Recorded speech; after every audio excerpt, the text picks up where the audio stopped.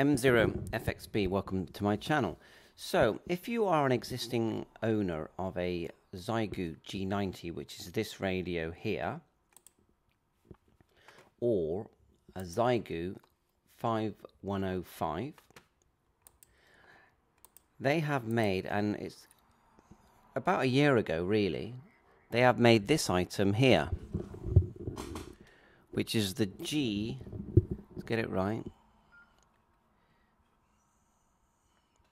XIEGO GSOC remote controller touchscreen spectrum waterfall display. So you can basically control either of these radios, the G90 or the 5105, with this add-on. Now if you look at the price in the UK, you know, you're talking by the time it's delivered about £340. I think that seems like a good price for what you get. It's touchscreen. Now, as I look at a video here, I saw a couple of videos. This one's from Connector 5000 PL, and you even get the decode.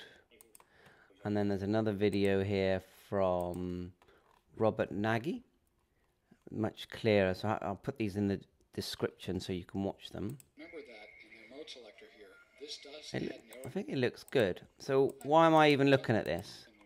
Well, I've just got myself a XIEGO 6100, and I can see how they've sort of used, you know, their hardware, software, and created the X6100, which is basically like having one of these radios and this radio, but this one's touchscreen, by the way, all in one box.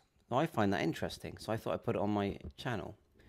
So check it out now. It looks like there are firmware, you know, upgrades that you're going to need for. Let's have a look here, and they're all provided.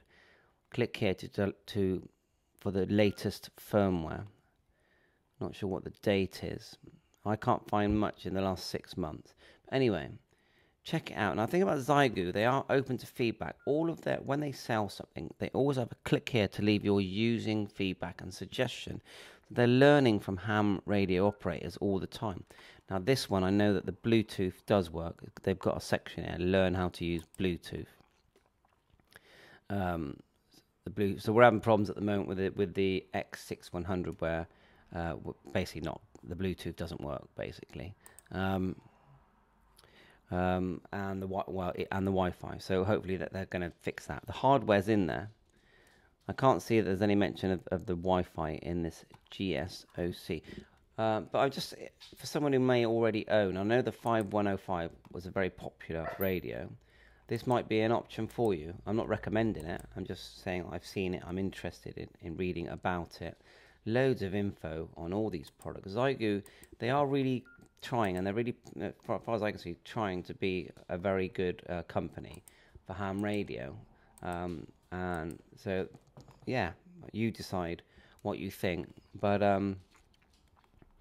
yeah, just check out this video. Look at the links. Watch Robert's video if you've already got one of those radios. And yeah, look at that. It looks good to me. Touchscreen. So I'll say 7.3. My dog is wants to go for a walk. There are reviews, older reviews when this first came out, where there was a lot of bug problems, and I've watched them. And so watch them as well. 7.3. Thanks for watching.